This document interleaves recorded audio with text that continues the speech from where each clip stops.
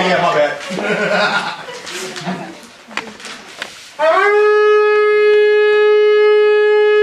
The call to assembly.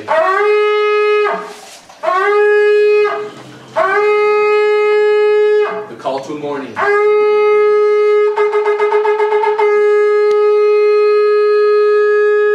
The battle cry.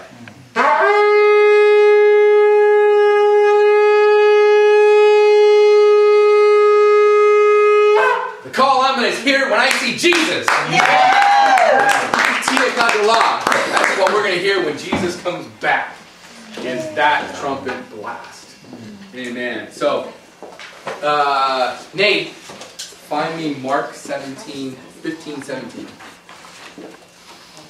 Who else got a Bible? I do. Find me Matthew 27, 15. Matthew 27. Got Mark 15? 17? Yep. Who's finger? Who else got a Bible? Got one? Okay. Find me John 18:39. John 18:39. Okay. She passes out the papers. We have been talking about the authority of the believer. The first time we got together, we talked about the origin of the authority. How we got the authority, how we lost the authority, how we gave the authority to Lucifer. He had it for 4,000 years. How Jesus gave it back. I'm going to do something a little interesting for a moment. When Adam gave away his authority to Lucifer, he essentially gave away his birthright. That's why Jesus told Nicodemus, you must be born again. You need a whole new birthright. When you study this thing, it's quite phenomenal. How many of you, I'm going to go down a rabbit trip real quick. How many were in church last Sunday when Pastor Joel talked about Barabbas? Let me ask you a question. Why Barabbas? Why did God use Barabbas? In order to understand that, you've got to go all the way back to this time right here when Adam gave away his birthright, gave away his authority. Okay? When Adam gave away his authority to Lucifer, this happened. This happened. When you study Scripture, you will see that in the Bible, the right hand has always been the hand of blessing. Okay? When you study Scripture, you will see that the right hand's the stronger hand and the left hand's the weaker hand. In the Scriptures, you'll find out that the right hand always represented the nation of Israel, the left hand represented the rest of the world. The right hand of blessing, the left hand lesser. So, with that in mind, in order to understand Barabbas, we move forward in Scripture to a guy by the name of Cain. Cain slew his brother Abel. He lost his birthright, right? And his birthright, his blessing, went to his youngest brother, Seth. And this happened. This happened. Okay? We move forward in Scripture to another set of brothers named Esau and Jacob. Esau gave away his birthright to his younger brother Jacob. Right? And this happened. This happened. Okay? We go to another gentleman in Scripture. We go further in the Bible. And you have a guy by the name of Joseph. Joseph had two sons, Ephraim and Manasseh. When Joseph's father, Israel, was to bless his boys, he took his hands and did this. And Joseph was no father and corrected him. And Israel scolded Joseph and said, no, this way. This way. When you study this in Scripture, it's quite phenomenal. It goes deeper than what we're going to talk about, but I'm going to tell you why God used Barabbas. Because this happened. For the sake of time, we're going to move to where Jesus got in his trial. So, okay, question is, who was Barabbas? You have Mark 15:7, right? Who was Barabbas? Mark 15:7. And there was one named Barabbas, who was chained with his fellow rebels. He had committed murder in the rebellion. Okay, right. Barabbas was a murderer, but he was part of a freedom fighting group, a revised portion of the Maccabean revolt. So he didn't kill puppies and tear the wings off of butterflies. He killed Roman soldiers. He was against Roman-occupied Jerusalem. So he was kind of like a modern-day Robin Hood to a lot of the people. So who has the next scripture? Which would be Matthew 27. We're figuring out who Barabbas is. Now, it was the governor's custom at the feast to release a prisoner chosen by the crowd. Okay, 16. At that time, they had a notorious prisoner called Barabbas. Okay, now, the thing is Pilate knew, at a time of, he knew enough about Hebrew people that at a particular time of this certain feast, what feast was it? There was a certain feast, it was customary to release a prisoner. And they chose, and they had someone that people liked, Barabbas. Now we have John 18:39. But it is your custom for me to release to you one prisoner at the time of the Passover. Ooh, it was Passover. So Jesus was crucified on Passover, therefore fulfilling the feast of Passovers. Okay? Keep going. Do you want me to release the king of the Jews? They shouted back, no, not him. Give us Barabbas. Now Okay. Barabbas had taken part in a rebellion. Yes. So Barabbas was a guy who was part of a revolt against Romans, and he killed Roman soldiers. He was like a modern day Robin Hood. So here's what you have. You have Jesus standing in front of everybody, right? And Jesus is known as the Son of the Father's right hand. Barabbas was his Greek name. If you know me, I like to study names. His Hebrew name was Yeshua Bar Rabbah. That was his name. His name was Jesus. So you had Jesus, the Son of the Father's right hand. You had Yeshua Bar Rabbah. Bar means son, Abba. So you had Jesus, our Messiah, and Jesus, the Son of the Father. And you know exactly what happened. The blessings of Jesus went on the lesser. And this happened.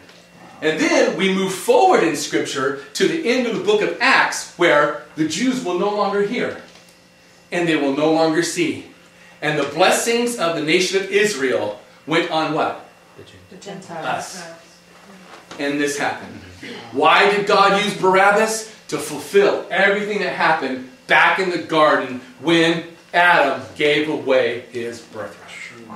It's crazy. It goes deeper than that. Way deeper. We're just skimming the surface. But when you study this, it's incredible. Guys, God's got this thing figured out. It's all figured out. Yeah, anyway, so I just wanted to share that with you because Pastor Joel was talking about Barabbas, and he was like, yeah. So, anyway, so here's what we're talking about this week. We are in heaven, and we are talking about our authority, and we are talking about the Holy Spirit.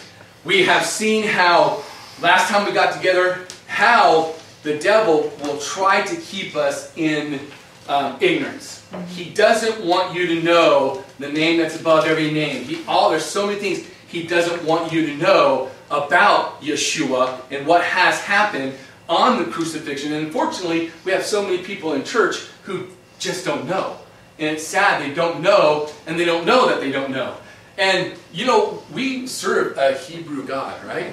Okay? Yeah, it's important. In fact, we're going to talk a little bit about some of the customs tonight, a little bit as we understand some scriptures. But anyway, we're going to talk about, today we're going to talk about the Holy Spirit. Because Jesus, He left, and we're going to talk about that, He gave us the Holy Spirit. He gave us it. It's interesting. God came to the planet giving gifts. He gave us salvation, and He gave us the gift of the Holy Spirit. He brought heaven to earth.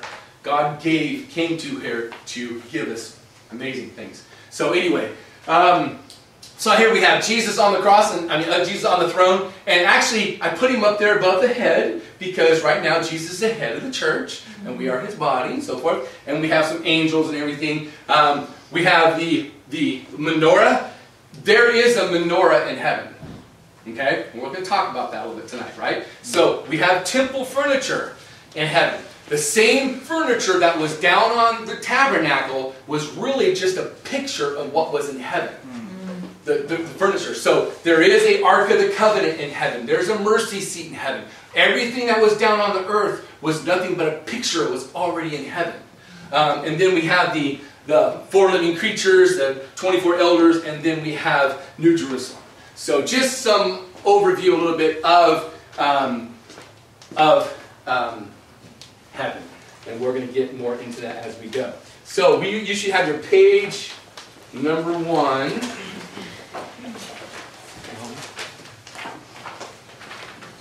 And we are going to talk about, his name is Ruach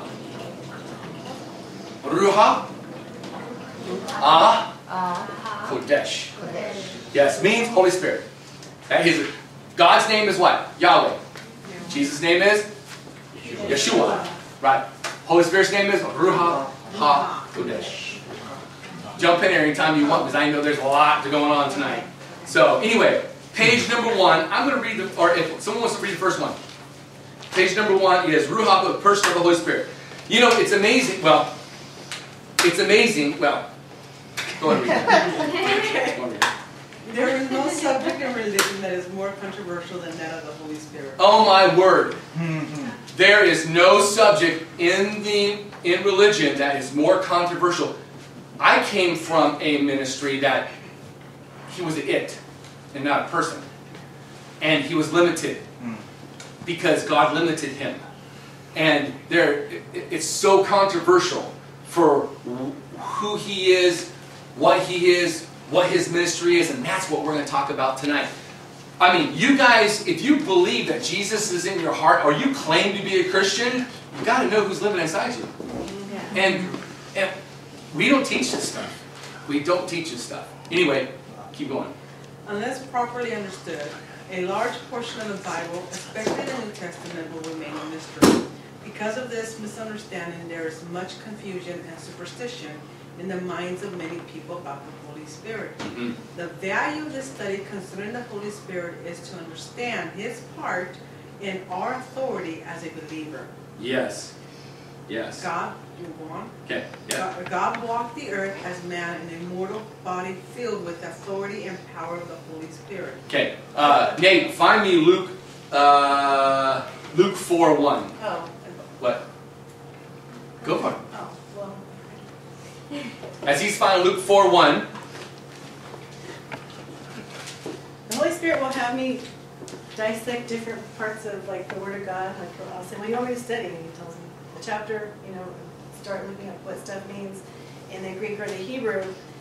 And Luke chapter 4, which is the same as what was just read in John, when Jesus is full of the Holy Spirit, in Greek that's pleres. This is what it means to be full of the Holy Spirit. And full of the Holy Spirit is pneumatos hagio pleres. To be full of, lacking nothing, perfect, abounding, covered, mature, covered in every part of the soul, thoroughly permeated with. So if you start looking in the New Testament and reading about Jesus, it said being full of the Holy Spirit, and full of the Holy Spirit, and pleres, full of the Holy Spirit, down to every part of his soul. Jesus was sinless. He had no soul wounds caused by sin for the enemy to come and attack him. But yet, even he had to be full, covered, mature, saturated in every part of his soul with the Holy Spirit. So, when Luke chapter 4, verse 1, it says, Jesus... Okay, that's next.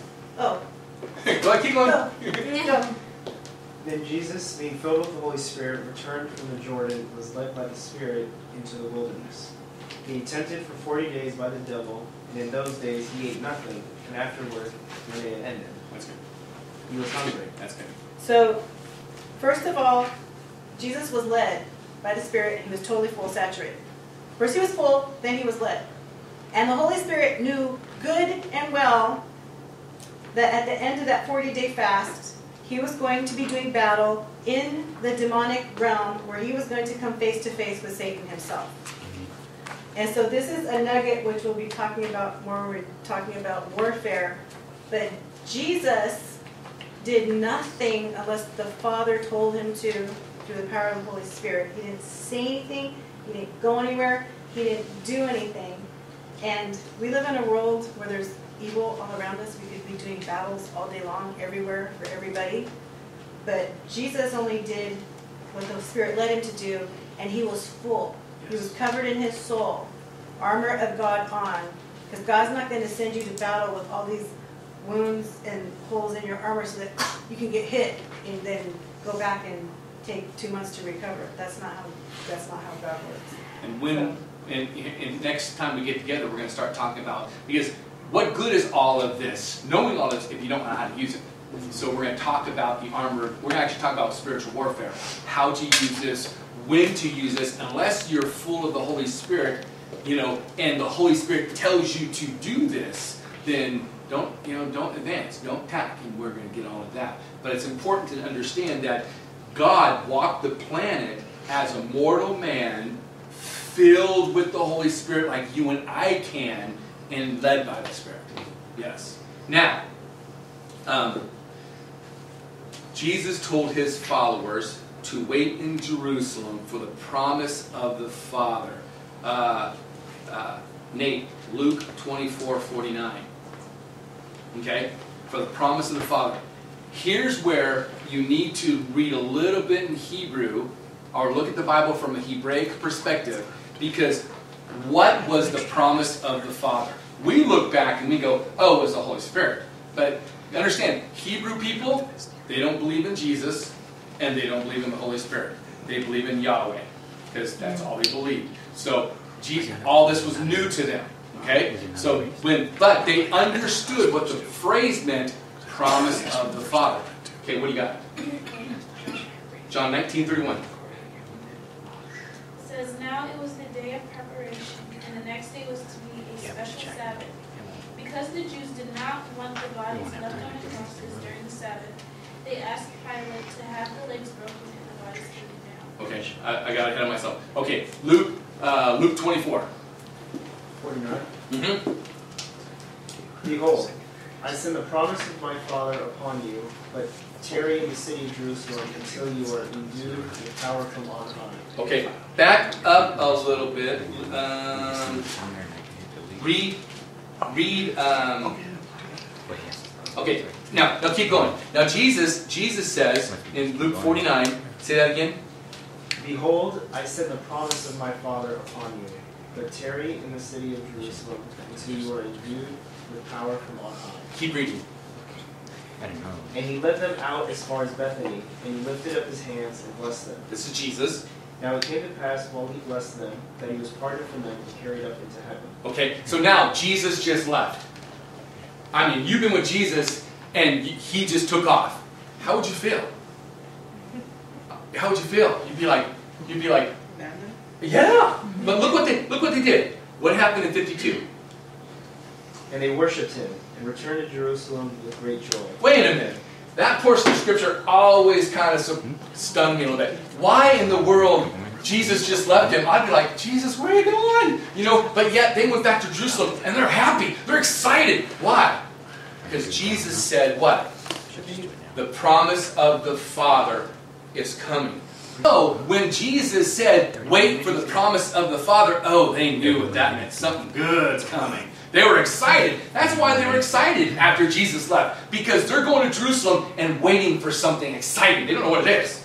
And that was the whole purpose of the feast of the promise of the Father. So the promise of the Father to us is Jesus was giving us a gift. Go to Jerusalem and wait for this gift. So, the names and the titles of the Holy Spirit. Someone read that. Jump in your country. Someone read good. Jump in here, someone. Author of Scripture, 2 Yes. Peter 1, chapter 1, 21st. And do you have to read all that? Nope. Okay, the Bible is literally God breathed by the Holy Spirit, the third person of the Trinity. Yes. The Holy Spirit literally told men what to write down. Through the power of the Holy Spirit, they wrote down, and that's what you have in your hands today, is the Word of God, breathed by the Holy Spirit. Okay. Comforter, Counselor, Advocate. All three names are from the Greek parakletos, Ooh. from which we get paraklete, paraclete, another name of the Holy Spirit. Jesus promised to send the Spirit to comfort, console, and guide those who belong to Christ. Mm-hmm. Seal and deposit. The Holy Spirit is God's own seal on His people. No one can break the seal of God. He also is a down payment on our heavenly inheritance. Yes, yes. Amen. Yes. Just like last time we talked together about the breathe, right? Mm-hmm. This is a seal. Mm-hmm. The seal that God actually put on, I'm getting ahead of myself, but I'll put up here, a seal that God put on mankind. That you belong to me, and no one can what? Break it. No one can break it. You can't break it. Why? Salvation hasn't anything to do with you. Remember the blood covenant? The salvation doesn't have anything to do with you. It was God and Himself, and that was it. And God and Jesus, and that was all you have to do is what? Accept it. Accept it. Thank you. Ready? This is some good stuff. Anyway. Go ahead. Yeah. Indweller of believers. Mm-hmm. The Holy Spirit resides in the hearts of God's people, and that indwelling is the distinguishing characteristic of the regenerated person. Mm-hmm. He provides the intimate connection between God and His children. Mm-hmm. Thank you, Lord Jesus. Yes, intercessor guide. The Spirit intercedes and prays for us. He interprets our groanings so that when we are oppressed and overwhelmed by trials in the care of life, He comes alongside to lend assistance as He sustains us before His throne of grace. That is so deep right there. Yes. You know, this isn't at all exhaustive. This is just highlights that is impressive to me. You know, can you think about that? When you and I get so frustrated in life and we're like, Lord, just, I don't, and you're just at your wit's end. The Holy Spirit knows exactly what to do because He dwells inside you. He will take those words that you're stumbling over because you're half crying, and He will take those words and He will make them into a wonderful, sweet Savior before the throne of God and say, Father, this is your child. I mean, oh, wow. Yeah. If you let that thing sink in, oh my word. Anyway, this first page is to help you understand that the Holy Spirit is a person. He's not an it. He's not a thing. He's actually a person. So, someone go on. The Holy Spirit possesses traits, personality traits. He has a mind. He has knowledge. Yes. He has affection. Mm-hmm. He has a will. Mm-hmm. He can be grieved. He can be insulted. He can be lied to. Mm-hmm. He can be resisted. Yes. Sounds like a person. You know, Yeah. These are all scriptures that, matter of fact, there's more to this, but these are just, some that we picked out there. The fact that, you can grieve Him. How do you grieve the Holy Spirit? How do you grieve the Holy Spirit? I'm going to guess when you reject Him. Sure. Yeah. I'll tell you how you grieve the Holy Spirit. Very simple. When I was in Bible college and I was knocking doors, I actually went to a Jiffy store back in Florida. Jiffy store, we don't have, Jiffy store, little champs, Yeah, remember? I remember, yeah. And there was a girl behind the counter, and I had a church tract in my pocket, and the girl behind the counter, and Lord, forgive me. Because I've done that. I've asked Him forgiveness so many times. And she was cute. Really cute. And the Holy Spirit told me, I had a tract in my pocket, church tract, whatever. And He told me to give it to her. And you know what I did? Shut up. Can you give it to her? Shut up. I'm going to use this. Shut up. I'm telling you. To my shame. Walked out the door. Holy Spirit went, oh, really, dude? Seriously? You're a Bible student? Are you serious? Oh my gosh. Yeah. That's how you grieve the Holy Spirit. When He tells you something, you say no. Yeah. You can grieve the Holy Spirit. He can be grieved. He can be lied to. He can be resisted. And He is exactly what God put in our life to what? To be the comforter and the seal and the indweller and our intercessor. And we tell Him no.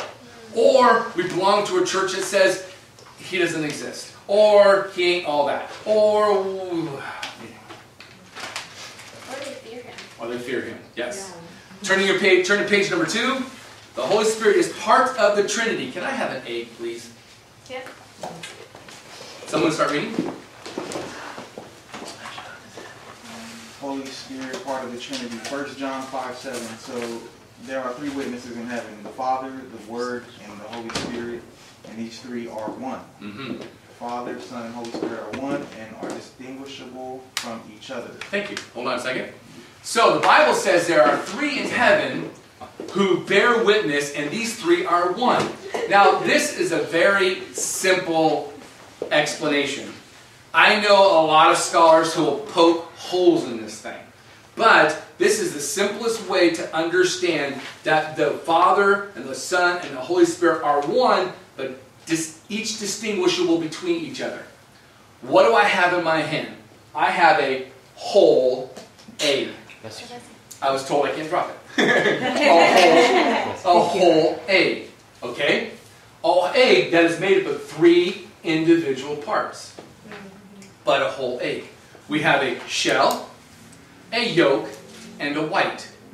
3 parts, individual parts, make up one whole egg. Now, out of the Godhead, what part became flesh and dwelt among us and we could see?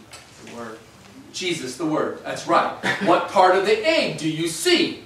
The shell. The shell. The shell would therefore represent Jesus. Now, inside Jesus, Jesus said, as you see me, you see the Father. Inside the shell is a yolk. Now, if we sat on this and incubated this, that yolk would turn into what? A chicken. That's right. Would turn into a chicken. Right? What part of the Trinity spoke the world into existence, gave life to, spoke man into existence? God did. That's right. The God did. Now, God spoke into the Holy Spirit, which hovered over the earth, and light became. Right? God gave life. Now, check this out. Inside this shell is a white, protecting, comforting, helping the yolk, surrounding the yolk. What part of the Holy Spirit does that to us? I mean, what part of the Holy Spirit? It's the Holy Spirit. So the Holy Spirit would therefore be the white. And what's interesting is the white takes shape of the shell. Right? And the Holy Spirit takes shape of you. Wow. You know? So the easiest way to understand the Trinity is, here's a whole egg. 3 individual distinctive parts, but yet one whole egg. And they all serve different purposes. Wow. The Godhead, one God. Jesus is not the Holy Spirit. Jesus is God. Yahweh is not the Holy Spirit. Yahweh is God. The Holy Spirit is not Jesus. Holy Spirit is God. One Godhead, 3 distinctive parts. So, And I just want to throw something in. How many here, like, you can tell when you're talking to God, Jesus, Holy Spirit, you can distinguish the 3 parts? Because there's 3 parts. Like, you know, oh, my God, my Father, my Papa's talking to me, or, oh, Jesus is talking to me right now, or Holy Spirit. Yeah. Right?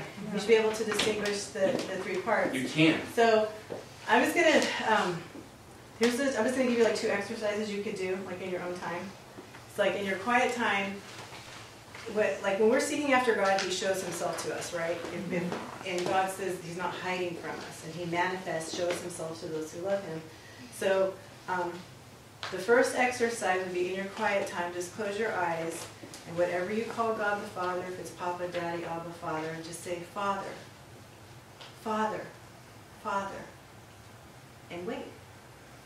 You'll feel His presence and hear Him. And then I would encourage you to write down what you heard, what you felt. And the next one to do with Jesus. Jesus. Jesus. Jesus. and wait. And you will hear him and you will feel him. And the same thing with Holy Spirit. Holy Spirit. Holy Spirit. Holy Spirit. And wait. And with the triune God that we serve, and just like we read that he has a mind and a mouth, just like God, just like Jesus, he can be read, he has emotions. They all have those. And so that's a good exercise just in your own quiet time to be able to hear the different voices of our triune God. And the next step to that would be, if you don't have one, I encourage you to get one, like a prayer journal, a God journal, a dream journal, whatever you want to call it, when God speaks to you. And just write down, Papa, what do you think about me? Leave a space. Same thing, Jesus, what do you think about me? Leave a space. Holy Spirit, what do you think about me? Leave a space. And ask. And you will hear. Nate tried it. And he actually heard the 3 different parts, and he was surprised because they had 3 different things to say to him: prophetic, encouraging, speaking destiny into what he's called to do. And it took him a few days, but he did it. And so our God, so I encourage you, press in, because our God is amazing. And Holy Spirit speaks to us, Jesus speaks to us, Papa speaks to us. And so if you have never heard the different parts of our God, I encourage you to press in, because it's like, once you start hearing, perceiving, feeling them, it's like you don't want to stop. Because you all claim he's inside you, right? Yeah. He'll talk to you. Yeah. Yep. And how do you know if it's God or you? Well, you don't until you exercise enough until you hear it. So if you hear something, write it down in faith. Write it down in faith. And eventually, it may be your thoughts, but eventually you'll get it. So. Just like when I shared with the testimony, I had never prophesied over somebody that God's going to open your womb. Yeah. I mean, that was like going out there for me. I'm thinking like, am I supposed to say this? No, I'm not supposed to say this. I'm supposed to say this. And then the Holy Spirit's like, no, I want you to say it. I'm like, okay. Well, it took 3 years. Well, not quite 3 years, because she's been pregnant for 8 months now. But, God was faithful, and he had her seek me out to tell me, because that was confirmation for me that, that yes, I did hear his voice, because I'm not always sure, And so, but it's practice hearing voice, God's voice, Jesus' voice, Holy Spirit's voice, and then doing, saying, going what you're led to do. And then that's when all these amazing God things happen. So, God stories. So the Father's name is Yahweh, the Son's name is Yeshua, and the Holy Spirit's name is Ruach HaKodesh. So someone read me, the Holy Spirit possesses the same characteristics as God and Jesus. The Holy Spirit possesses the same characteristics as God and Jesus. He is omniscient, knows all things. He is omnipresent, everywhere present, and he is eternal. He was involved in the creation of the world. Yes, he was. He was involved in the working of miracles. Yep. He was involved in the salvation of men. He is currently involved in the regeneration of man. That's right. Go for it. Romans 8:11. And if the spirit of him who raised up Jesus from the dead dwells in you, then he who raised up Christ Jesus from the dead will also restore to life your mortal, short-lived, perishable bodies through his spirit who dwells in you. That's right. So it's the same the same Spirit that raised Jesus from the dead is the same Spirit that dwells in you. This is who Jesus sent to you. So when this was the promise of the Father, that he is going to send a portion of the Godhead to live inside man. Right now we say, don't you want to get Jesus in your heart? It's funny, talking about growing up in church, so many pastors are like, you want to get washed in the blood? No. You want to get Jesus in your heart? No. You don't want to go to heaven? You want to go to hell, do you? Well, no, I don't want to go to hell. You didn't get saved. We use all these terminologies and stuff, but really, who's in your heart? Holy Spirit. The Holy Spirit's in your heart. Yeah, Jesus is in your life through the power of the Holy Spirit. The Holy Spirit who's living in your heart today. So this is who he is. So someone read me. We put this in here because I think it's just powerful. Sometimes we don't know what to pray, but here's just a really simple prayer. Someone read the power prayer at the end. Thank you, God, that you are always with me. I long to know you better every day. So I ask for a fresh and ever-increasing flow of your Spirit. I pray that you, Holy Spirit, will be at home in my heart. Keep me from allowing anything into it that would quench or grieve you. I don't ever want to hinder your work in my life. I invite you to move powerfully through me, for I know that your spirit in me is how you touch the world around me. Keep me ever mindful of that as I go throughout my day. I want to always be sensitive to your leading. In Jesus' name I pray. Amen. Amen. Amen. That's right. All right. So right now, Jesus came to earth to bring heaven to earth, and the Holy Spirit dwells inside of you. So now we will talk about the work of the Holy Spirit, because now not only He dwells in you, but He also is going to do a work in you, in the Holy Spirit. So, anything, Trish? I have stuff in here, but. Okay. All right. Someone read the first one. As believers, we can grow in the grace and knowledge of our Lord and Savior, Jesus Christ. It is the Holy Spirit at work, revealing, confirming, and illuminating the Word of God in the hearts of His believers. Mm-hmm. The Holy Spirit speaks. 1. He speaks expressly. 2. He speaks and gives direction. Mm-hmm. 3. He speaks in dreams and visions. You know how many people, so many churches today, beware of those churches that believe you can hear the voice of God. There are churches today, I was part of one of them, that believe that you cannot hear the voice of God. But the same pastor would stand up the next Sunday and go, some of you listen to the voice of the devil. Some of you are, the enemy's speaking to you. And you think to yourself, since when does the devil have a stronger voice than my God? Than my Father? But the Bible tells us that He speaks expressly. He speaks clearly. If the problem is we have to tune out. We have to seek. We have to journal to hear His voice. But Jesus said, my sheep know me and know my voice. So He will speak to you clearly. And actually, we wrote that into a sentence, those 3 things, Arcelia. Yeah. The Holy Spirit gives you clear direction through dreams and visions. Yes. The Holy Spirit will give you clear direction through dreams and visions. Now, let me help you out with something. A dream and a vision doesn't necessarily have to mean you're asleep. Right. I mean, because I have literally been, have you ever done this before?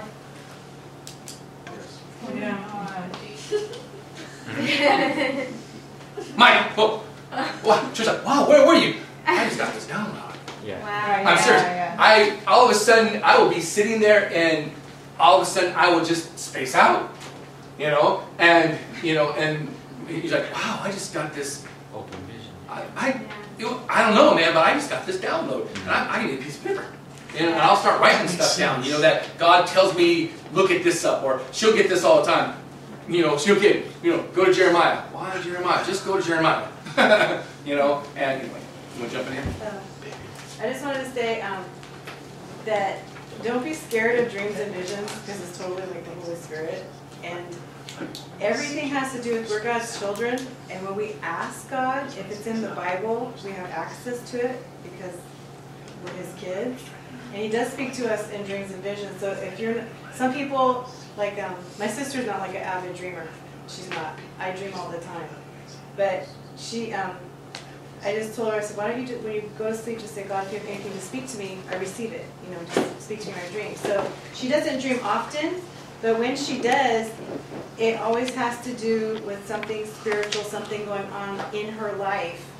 And so even if you don't dream all the time, because you have the Holy Spirit, you have access to God, to God's heart, God's thoughts, and if there's something going on in your life that you're maybe not aware of or you need extra insight, God will speak to you in dreams and visions if you ask. But it all has to do with your mouth. Just, if your kids need a pair of shoes, Mom, can I have a pair of shoes? Or I need money to go to the mall. If you're a child growing up, you just ask because that's your mom and dad. Well, that's the way our daddy God is too. Just ask, and He will give it to you, and He'll speak to you that way.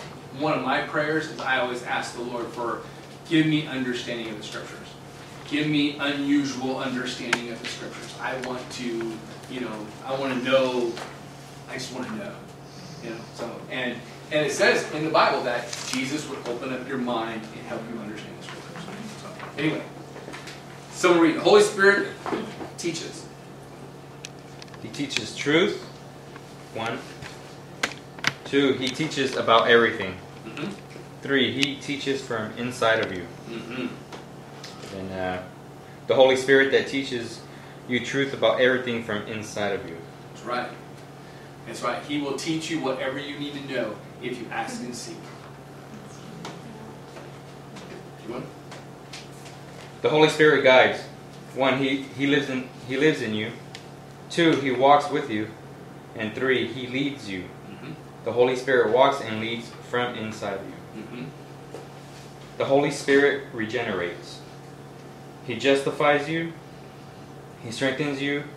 He purifies you. The Holy Spirit justifies, purifies, and strengthens your soul. We're going to talk a little bit more about that when we get to his attributes inside. The Holy Spirit sanctifies. He chose us. He washes us. He sets us apart. The Holy Spirit chose us to be washed and set apart. From this world. That's right. And the prayer? The prayer power. Lord, I ask you for a great outpouring of your Holy Spirit in me. Enable me to know the love of Christ which passes knowledge, so that I may be filled with all the fullness of you.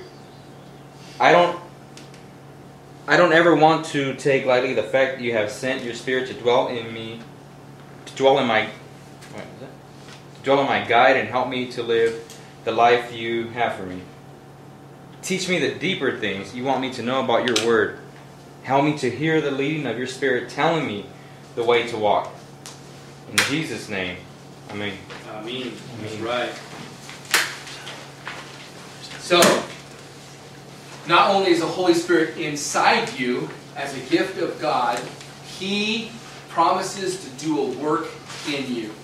Jesus said, and we're going to hand this out in your daily declarations, that once I begin a good work in you, I'm going to perform it until the day we see Jesus face to face. Not yet. And guess who is doing that work? The Holy Spirit. The Holy Spirit's doing that work in you. He is there to speak to you. He's there to teach you. He's there to guide you. He's there to regenerate you and sanctify you.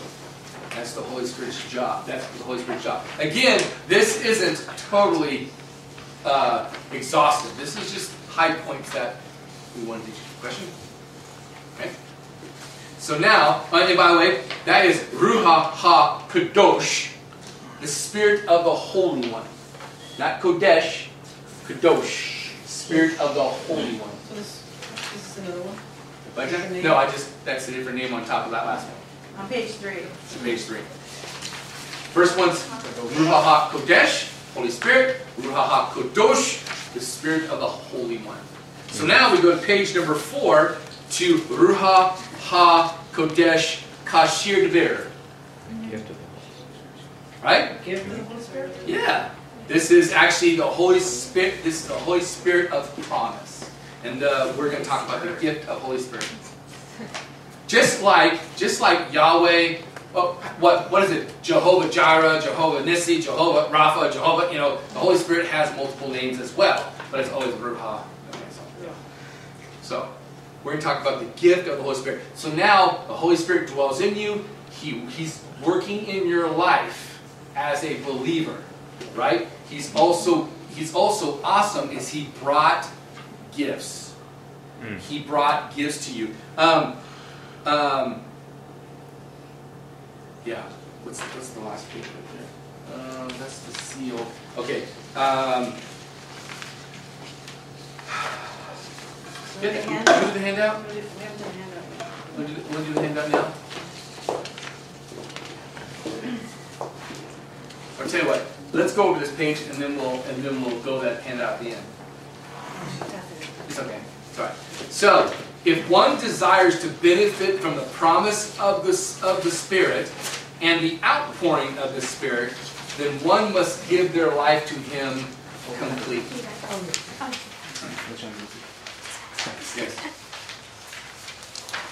Yes. If you want to desire to benefit from the promise of the Holy Spirit given to you, and if you want to benefit from the outpouring of the Holy Spirit upon you, then you must give your life to Him.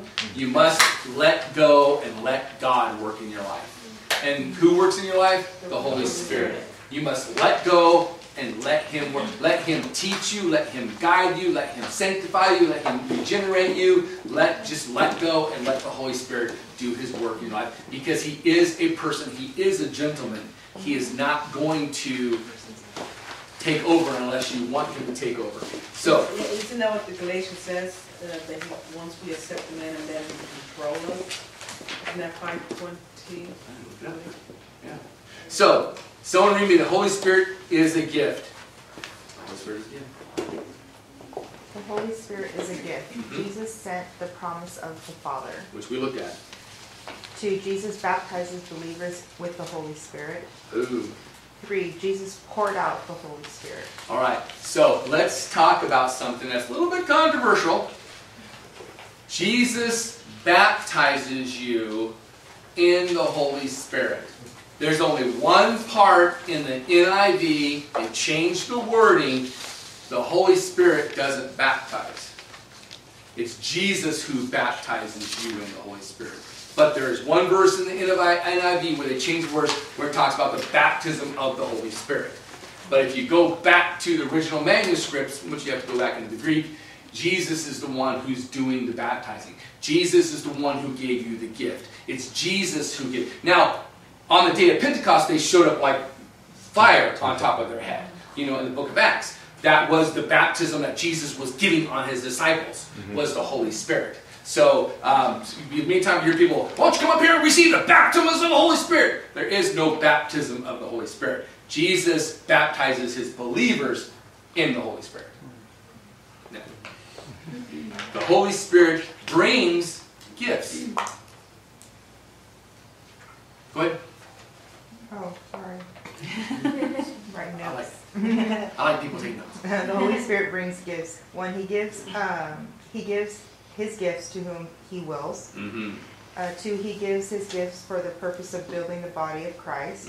3, He gives the gifts to spread the gospel throughout the world. So Jesus gave you the Holy Spirit, and the Holy Spirit, you know, He will give you a gift, and we're going to talk a little bit more about the gifts. He decides who gives you the gift. I do not have the gift of tongues. I don't have it. It's not been given to me yet. It's not my responsibility. The Holy Spirit decides. I have the gift of teaching. I have the gift of the Word of God is really easy to me.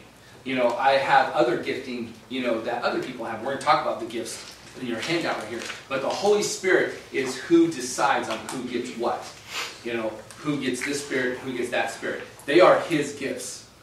You know, so if don't get frustrated if you want a gift, and there's nothing wrong with going after a gift, but don't get frustrated. It's the Holy Spirit who decides who gives you that particular gift.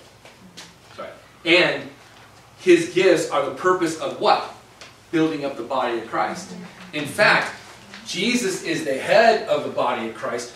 We are the feet. You know, and I say this jokingly, but the head can't tie a shoe.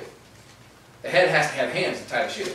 You know, so we are His hands. In fact, there's portions of Scripture that talks about, and I think it's in here in Corinthians, that says, I can't say to the foot that you're not important.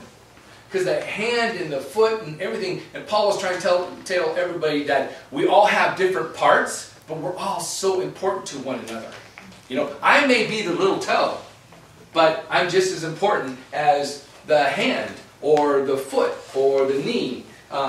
So the purpose that the Holy Spirit gives us gifts is so that we can do the work of the Lord in this world. Because remember, Jesus, when He left, He wanted us to do what? Carry on what He has already started through the power of the Spirit. You can jump in here? Yeah. I was going to say something about the gifts, because we all know people, like somebody's like really strong in a certain gift. You know, Holy Spirit gave that to them. Like when Sean Smith comes, you know, he has the gift of prophecy, right? But we can all get prophetic words. We can all have that gift. It may not come like all the time, but we have access to it when the Holy Spirit wants to give it to us to encourage, to edify the body. The same thing like with tongues and like interpretation of tongues. I pressed in and asked for the gift for 2 years. Once I believed that it was a gift, because when we had grown up in a denomination that wasn't considered a valid gift. Like what the He wasn't valid. He wasn't valid either. He wasn't a person. But, you know, it took me 2 years of pressing in, and then God gave that to me. And it's only been twice in my life that I've ever actually heard an interpretation when somebody was speaking tongues. You know, it's only been twice. So it's not like that's my main gift that I just hear that all the time. So, like, when you have the Holy Spirit, all the different gifts that He gives, sometimes you may use it once or twice in your life. It just depends how He wants to flow through you. But you have access to all of them. And He's always going to do it at the right time when you're willing, and it's all to propel the gospel or to edify the body of Christ. And so, I have a question. So these gifts, once you get saved, it's not certain gifts you get and then the other ones are not yours. Can you get Yes, you can. those gifts at any moment you in your grow. salvation? as you grow. As you grow. So it's not only when you're saved, but He could give them as gifts at any point in your Christian walk. Yeah. Okay. Yes. He can give you. So he may give you gifts immediately, you know, and He does because He brings gifts, you know, and we'll talk about a little bit deeper into that. But He also, as you grow and your faith is stronger, you know, like Trisha, you know, she was given the gift of tongues. You know, once she got past that roadblock that was so ingrained in our hearts growing up. So once we got past that, then the gift of tongues was given. You know, now I'll tell you one thing: there is no such thing as a gift of prayer. You know, and I've heard people say, "Oh man, your wife's got the gift of prayer." No, there's no such thing about the gift of prayer. You know the difference between my prayer life and her prayer life, or her prayer life? So on. Trisha uses it all the time. Okay. Trisha's like Paul. She's praising the Holy Spirit as much as she can. You know, she's driving down the road speaking in tongues. You know, so the reason why her prayers sound different than average person is because she's constantly doing it. That's a good thing. You know, she's always practicing prayer. You know, not practicing, she's always praying. You know, and it's like anything. The more you do it, the better you get at it, or easier it is, and more comfortable you get in it. You know, when you pray on. Yeah. The gift of wisdom and the gift of knowledge, are those? We'll get into that in a minute. Okay. This is just an overview. We've got another handout. Okay, what's your question? All right. I was told that the gift of wisdom and the gift of knowledge is when you get a word for somebody else, like a certain knowledge, certain wisdom, but it's. Let's go over that with our handout in a minute. Let's finish this page. Okay. Because we're going to go over each one of those here in a minute, right? Yeah. Okay. So, the Holy Spirit bears fruit. Okay? Okay? The Holy Spirit, keep going. Someone read that. Anyway, jump in there. Holy Spirit's virtues are inside believers. Holy Spirit's fruit is an expression of His goodness. Holy Spirit's grace produces fullness of life. Right. The Holy Spirit actually has virtues. What is virtues? Who He is lives inside you. In the book of Revelation, there is a menorah. Okay? And this menorah represents the virtues of the Holy Spirit. In the book of Revelation, there's sevenfold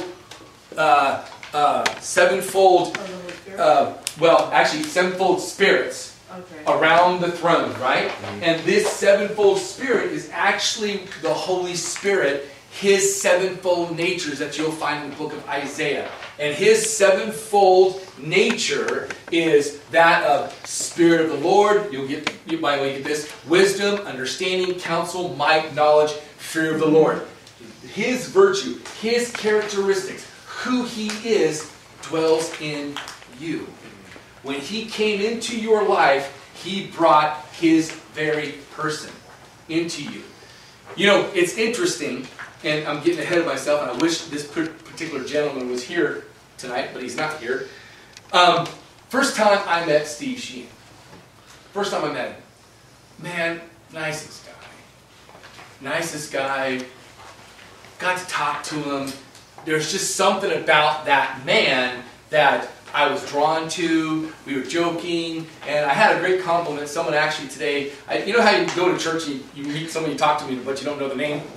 You know, he's like, you know who you remind me of? I'm like, who? Steve Sheehan. I'm like, oh, that's cool. Yeah, that's cool. Yeah, we're kind of like bookends. You know? But you know what? The reason why Steve Sheehan is such a wonderful person is because you can see the virtues of the Holy Spirit in him. You know, you can see, because the Holy Spirit's in his life, regenerating his life, and you know, and walking and speaking. And the reason why he is that kind of person, because you can actually see the evidence of the Holy Spirit working in his life. At least I can. You know, and these are the virtues that are inside Steve Sheehan, as well as because the Holy Spirit's living there. You know, you can someone will get saved and you'll see a difference in them. Man, you see a difference in him? Yeah. Well, hello. The Holy Spirit's in his life now. And he brought virtues. You know? So, he bears fruit. We're going to talk about that. So someone read me the power prayer. Prayer power. Lord, help me to be filled with a sense of your love, joy, peace, and purpose every morning when I get up. Enable me to know with all certainty that you are with me and that I am not alone. Strengthen my faith to understand without a doubt that you, Holy Spirit, will guide me every step of my way. I submit to you everything I face today and ask you to help me successfully walk through it with strong faith that can move mountains. I believe nothing is impossible with you. In Jesus' name, Amen. Amen. Amen. So let's go over, Trish. Why don't you go over, before we go to the last page, which is the seal, let's go over the gifts, the fruits, and the virtues of the Holy Spirit living in the life of a believer. Amazing. Yep, you got it? Good. Okay. So the gift, fruits, and virtues of the Holy Spirit. So he brings these things in your life. Go ahead. Like Rebecca, you're talking about the gift of wisdom and knowledge. So the gift of wisdom is the ability to make decisions and give guidance that is according to God's will. And knowledge is the ability to have an in-depth understanding of a spiritual issue or situation. And it's I love Ephesians. That's what Sean Smith's got. Yeah. Yep. The Ephesians talks about how it's the Holy Spirit who gives us wisdom and knowledge and revelation.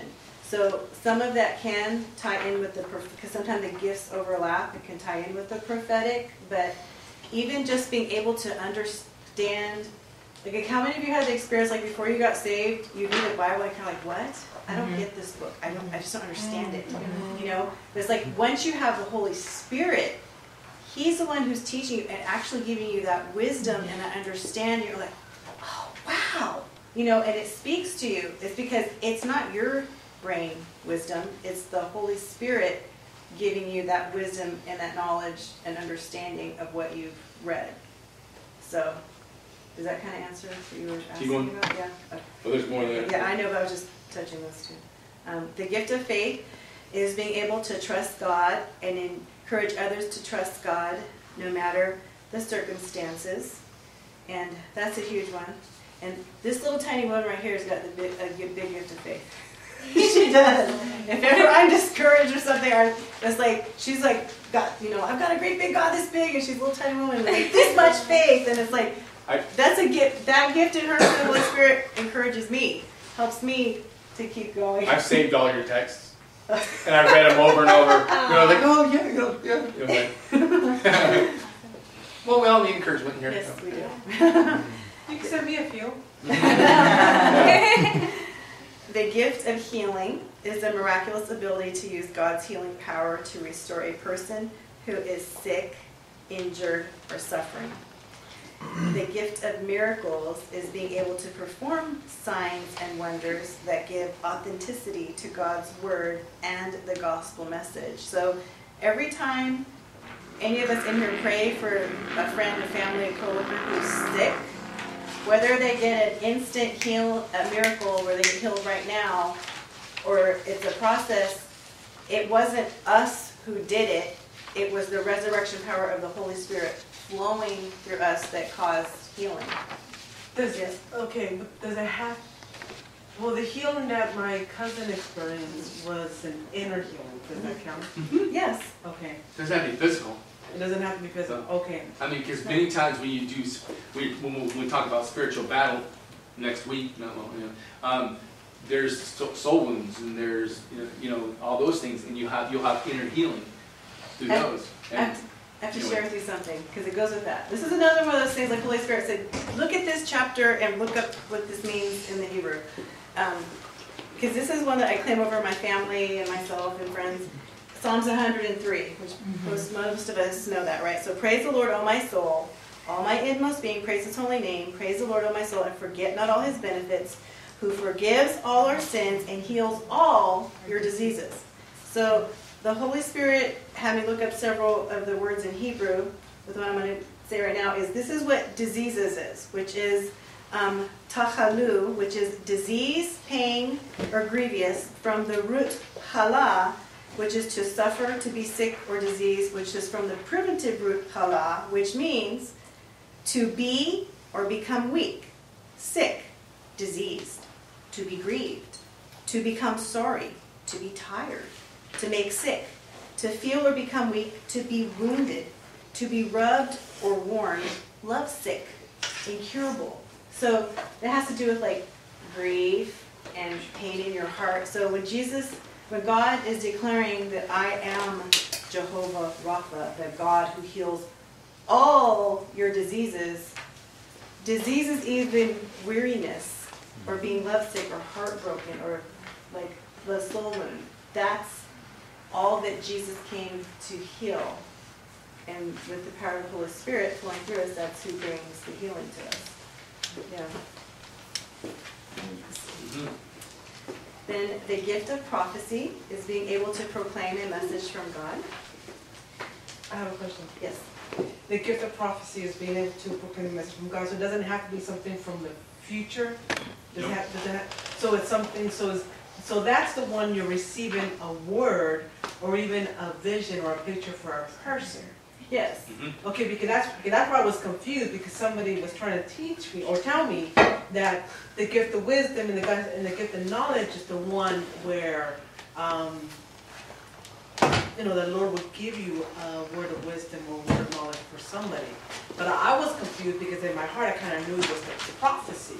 The gift of prophecy is when you receive a word or a message. So I just want to make sure. Right. I want to make sure because. Remember what we first started out with, our first paragraph? The Holy Spirit's very hard. Well, remember what we... Controversial? Yeah, controversial. Yeah, that whole thing there. No subject is more controversial than that of the Holy Spirit, because people just either don't take time to understand, or take time to read, or take time to dig deep enough to understand. I like this. Well, and you did our other Bible studies where you have to read everything in context and know not just pick out one verse and run with it. You need to know what happened before, after, who the writer was, what was happening in the historical times, who the audience they were speaking to, all of that, not just run with one sentence and form a whole denomination or a theology on it. Then the gift of discerning of spirits is the ability to determine whether or not a message, person, or event is truly from God. I had this one. I have this one. I have this one because I just have this one. When we would go visit churches before we ended up on, you know why we ended up on Thrive Church? Pastor, are you there? I can tell you why we ended up on Thrive Church. Because out of all the churches that I visited, I was able to discern that, wow, this is a professional church. Wow, no one will ever get saved in this church. Wow, and the reason why I ended up on Thrive is because that's where God showed up. The Holy Spirit showed up, and I'm like, oh, okay, there's something right going on here. So we continue to go, and I understand, churches will have their ups and downs and everything, but as long as the center is God and the Holy Spirit continues to show up, I'm thinking this is why I am at Thrive Church. Because I've been to all of the churches in town, and I have been able to go, wow, I don't think Jesus could come to that church. Okay. Sorry. The gift of tongues is the ability to speak in a foreign language that you do not have knowledge of in order to communicate with someone who speaks that language. Now keep in mind, this was a gift that the New Testament in Acts chapter 2 had, right? Where the gift of tongues, when they were able to speak and they went out preaching the good news of Jesus, and people from other countries heard it in their language. Now, when you hear the unknown tongue or the heavenly language, you don't find that till the book of Acts, book of Corinthians, where God gives you a heavenly language. But the gift of tongues is for you to actually start speaking to someone and they're understanding everything you're talking about because they are talking in another language. Okay, wait, one more time. Can you say that again? Okay, the gift of tongues, right there, was from the Holy Spirit was when He gave them in Acts chapter 2, when they actually were speaking in other languages, and immediately they went out prophesying, witnessing about Jesus, and the people in that area, because it was Passover and so many people were coming from other countries to Passover, they were able to hear the gospel that Jesus, the gospel in their native tongue. So basically, Peter went out there and he started preaching, and he started preaching the gospel, and people were hearing Cantonese or whatever the language was. The heavenly language you will find in Corinthians, where God gives us a prayer language. Was anybody there in second? Yeah, I was. Yeah, that was. Did you guys? What happened? Okay. That was the heavenly language he was speaking from. But what did? What he was saying, like what Pastor Hector was saying, like the scripture he started quoting, was what the Holy Spirit was leading, and like I was saying in his language, that's what was speaking through his heart, and what was affectionately known as the holy language, and that's what Pastor Hector clearly I could see as everyone that was there could see he was able to discern that, because the Bible says like there cannot be a speaker of tongues if there's not an interpreter. It has to be confirmed, right. Otherwise it's false. And that's what the Bible makes that clear, and that's why. And Pastor Hector obviously has the gift of interpretation. So that's why he clarified it with the congregation today. And that's the interpretation. I just want to clarify then, there is a clearly difference from the book of Acts and then from 1 Corinthians, the gift of tongues and our heavenly language are completely two separate. Okay. Yes. Yeah. But it just seems like we just roll off. Like we just say, oh, we pray in tongues. Right. There's no distinction, huh? Yeah. Exactly. I feel like now that I know there's the distinction, now I feel like led to well, I want to know more about this difference. So here, I know. Go ahead. Can I give an example real quick Sure. that happened to me? When I was living in Hawaii, there was this nice elderly German couple that I met in Hilo, Hawaii, and I have German blood in me, but I only know a couple things of German that I learned from my aunt, and they were not godly at all things to say. So, but I met this couple, and I just started communicating with them. I thought I was just talking in English, but I was with one of my friends, and I carried on this full conversation, witnessing to them about Jesus. And I thought I was just talking English. I thought they were talking English because that's what I was hearing. What they were saying, and to me, it sounded like English. But my friend said, "When did you learn to be fluent in German?" I was like, "I wasn't. I was talking English." "No, you weren't." And I'm like, "Huh?" Because it kind of freaked me out at that moment. I know pastors who moved in that, who have had that gifting so much that when they do altar calls, they will actually speak to this person, and you can hear them, and you're like, man, they sound just like it's Cantonese. And then he'll pray for the next person who's happened to be Irish, and he'll start speaking in Irish. He flows in that gift. Yeah. You were saying? I was going to say with the distinguishing, Paul, when he tells us to put on the armor of God, he's after the end of putting on all the pieces of armor and telling us who we're fighting against, he tells us to pray in the Spirit on all occasions for the saints and for himself. So when he's taught, because he's in prison and chains for the gospel. But that tongues that he's talking about is talking about your heavenly language. So once you put on your armor of God, you need to be in a constant state of prayer in the Spirit for your brothers and sisters in Christ, for yourself, for your pastors in your area, and those in ministry or those suffering for the cause of Christ. And sometimes we don't know what to pray, but that's why he's saying he prays in the Spirit.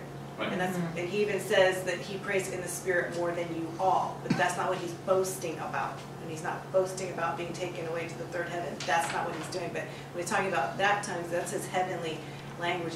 That Paul did all these amazing things, but he was always in a constant state of prayer, like breathing to him.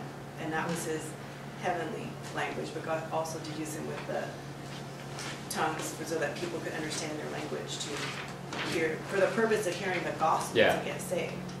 So, yeah. Good. Where are we? Tongues. Okay. The gift of interpretation of tongues is the ability to translate the tongue speaking and communicate it back to others in your own language. The gift of happened today, even. The gift of administration is being able to keep things organized and in accordance with God's principles. The gift of helps is always having the desire and ability to help others, to do whatever it takes to get a task accomplished. So those are the gifts. Rebecca. I have a question. So, the gift of administration. So if I'm not really organized, that's okay, right? I mean, if my bookshelf is not in order, am I okay? You may not have the gift of administration. That explains why, like, the only way I can actually clean the house and get things set up straight is after I pray and ask God to do it through me. But I tell you what, I've known you long enough that if there's a need, you always jump in. You have the gift of helps. Yeah. Why else would you be serving pizza on a street and praying?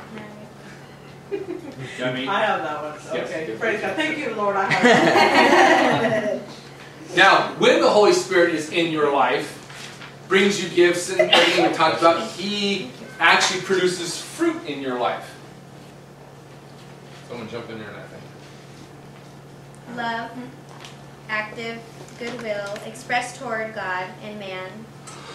Joy, gladness, delight, especially in response to God's grace. Peace, tranquility, harmony, both with God and our fellow man. Long-suffering, patience, forbearance, self-restraints in the face of provocation. Kindness, sweetness of temper that puts others at ease. Goodness, generosity that reaches beyond just giving what is one's due. Faithfulness, the virtue of reliability. Gentleness, a humble and kind demeanor that helps to calm another's anger. Self-control, the virtue of one who masters his desires and appetites. That's right.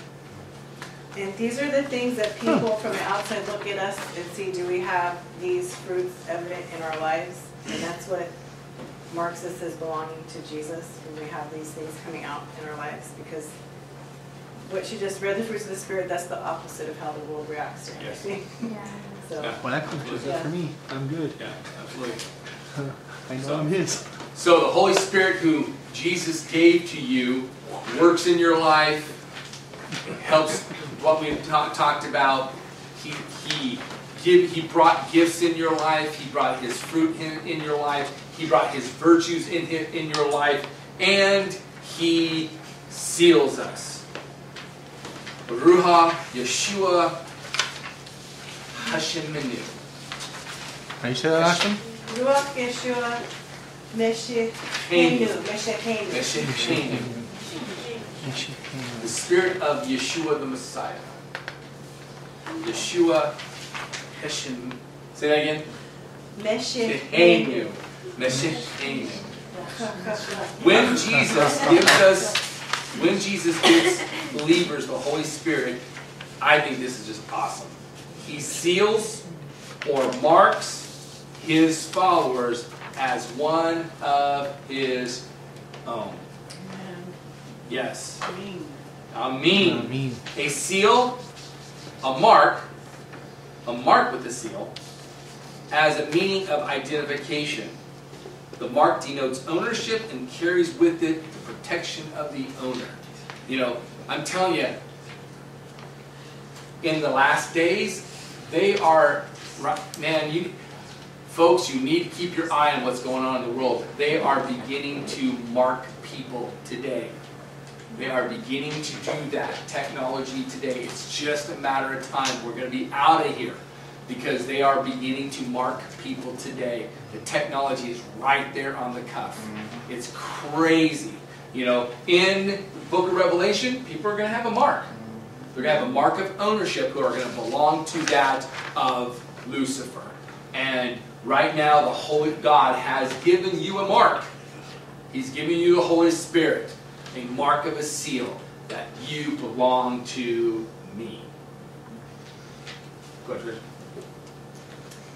So we have been adopted into God's family in Romans 8:15.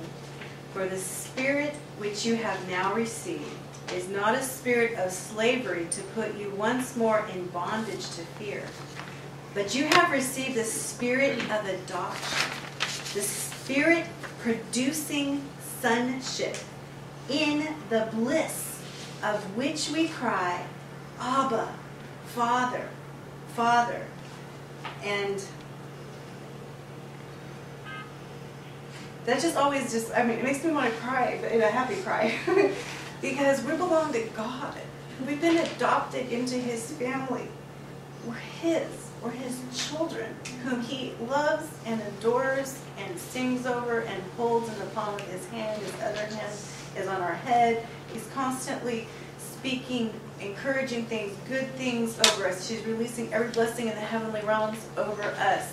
And to think that the God of the universe who created us would want us to be His. And that's why I wrote these in the Amplified version, because when you realize what an amazing daddy God we have, it's with bliss from the depths of our soul, we cry, Daddy, God, Papa.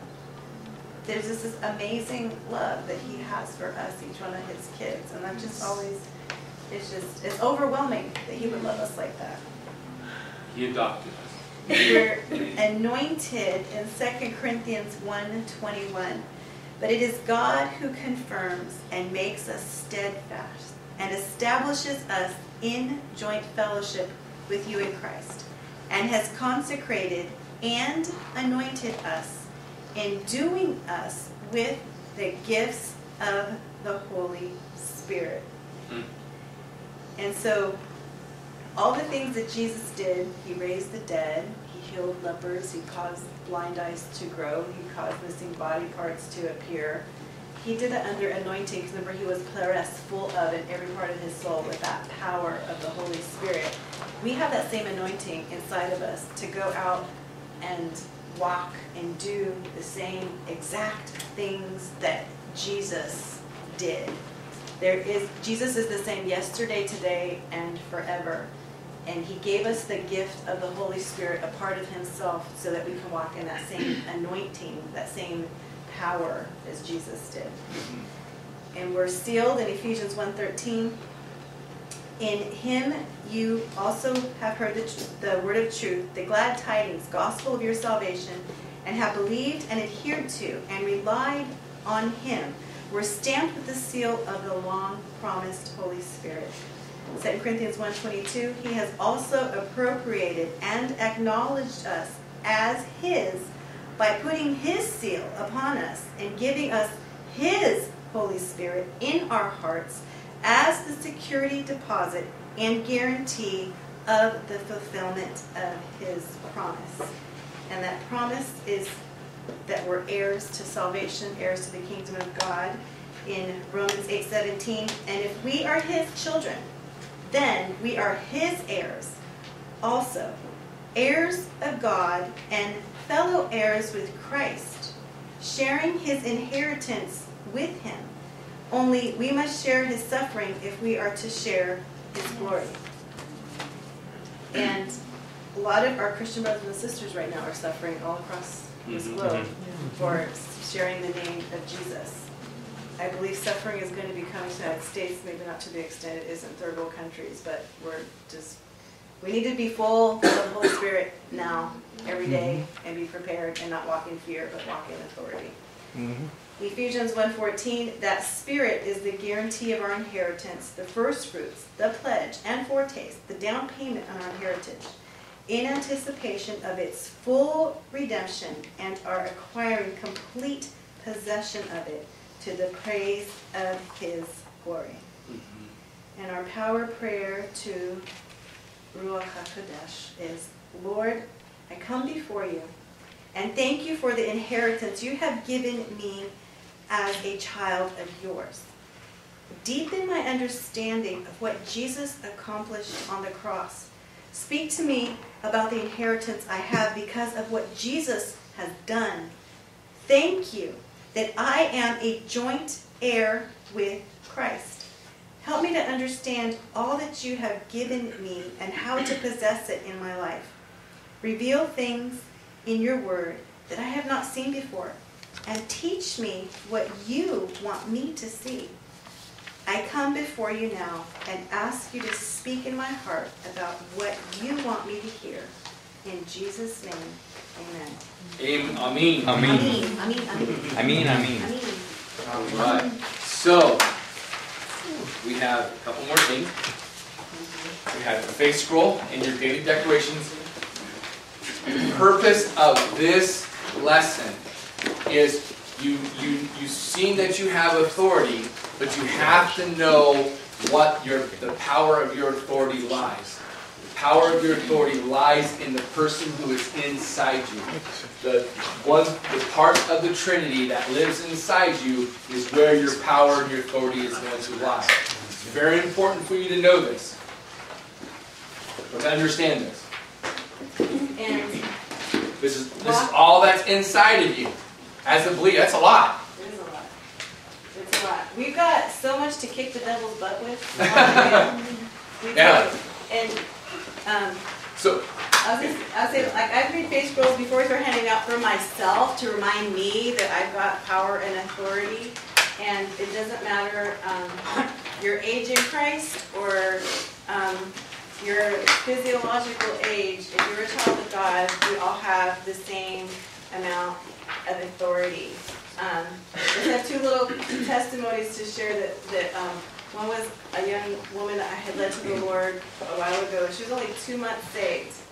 And I immediately started teaching her about her authority. And she'd gone to a friend's house, and the older brother had been playing with the Ouija board. So there was a demonic entity in the house. The kids were by themselves, are all freaked out. And this young woman, 2 months old in Jesus, a baby Christian, but she knew that she had authority of the kingdom of God in her. She says out loud with her mouth, I'm God's daughter, and you have to get out now in Jesus' name. And it left. And her friends were like, what did you do? They're all like freaking out. But she was 2 months old, baby Christian, but she has the same Holy Spirit that somebody who's been saved for 30 years has, which means it's the same power and it's the same authority. So all of us in here have the Holy Spirit. We have all of this inside of us, just like Jesus did. So to me, this is exciting. It's like when Jesus walked in the fullness of the Spirit, this is what was the fullness inside of Jesus, in the Spirit, and the fullness of the Spirit. And what's important, because we need to, when we start talking about spiritual warfare, you got to make sure you're led by this.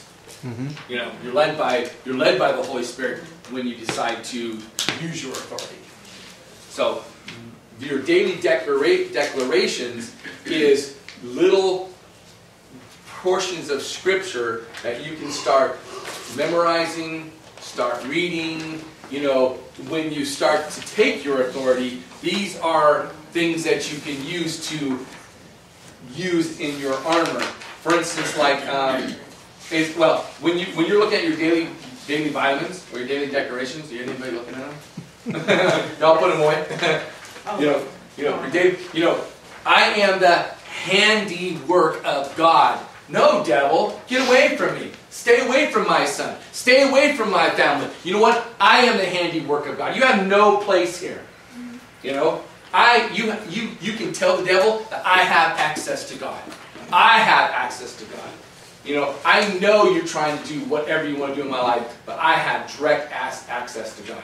You know, so there's different declarations on here. Like, does anyone speak out to you that Jesus, you know, I'm a new creation, or anyway?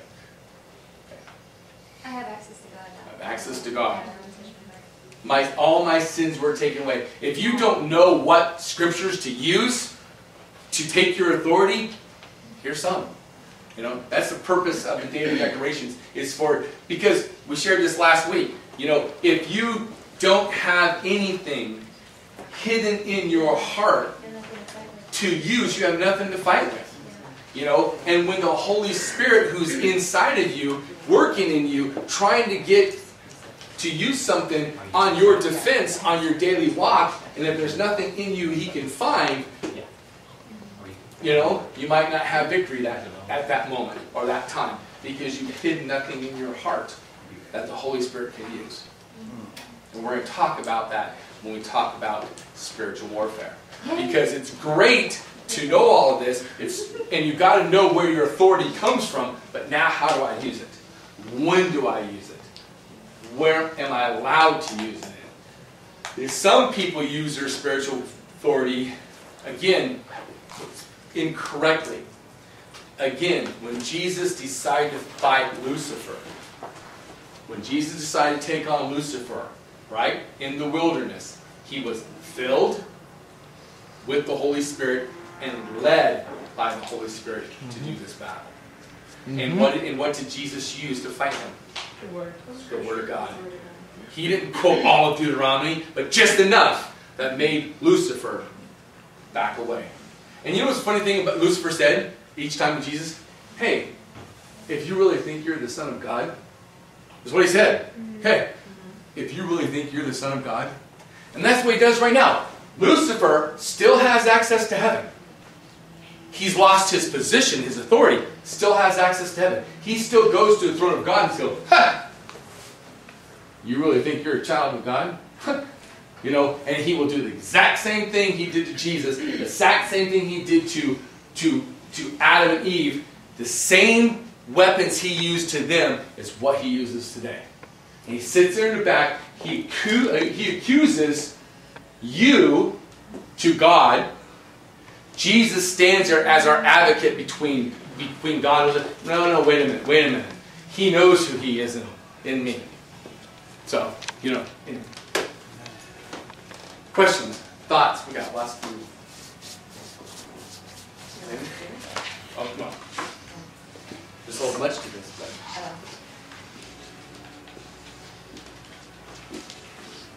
Well, I'm just going to say that, well, we're at the end, so we're going to, like, pray, you know, we do.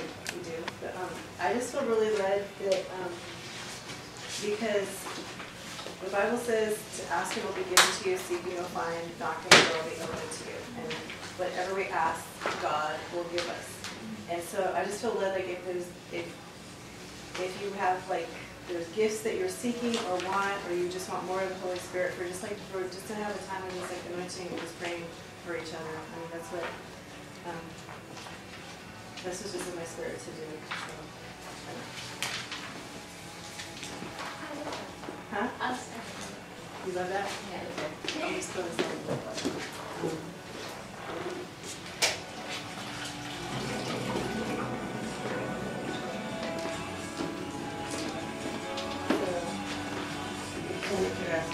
Huh? Yes. Yeah, because, yes, our God is the giver of all good gifts. Can we ask for all the gifts? Yeah. Okay, good. Right. First. But don't be disappointed if he doesn't give them to you all. Well, that's okay. He might get a good time, and I'll get it. Yeah. Like one good example, like in my life. Is that still Rebecca? recording? Yeah, it's still recording. Oh. You want me to stop it from recording? Yeah, you said. All right.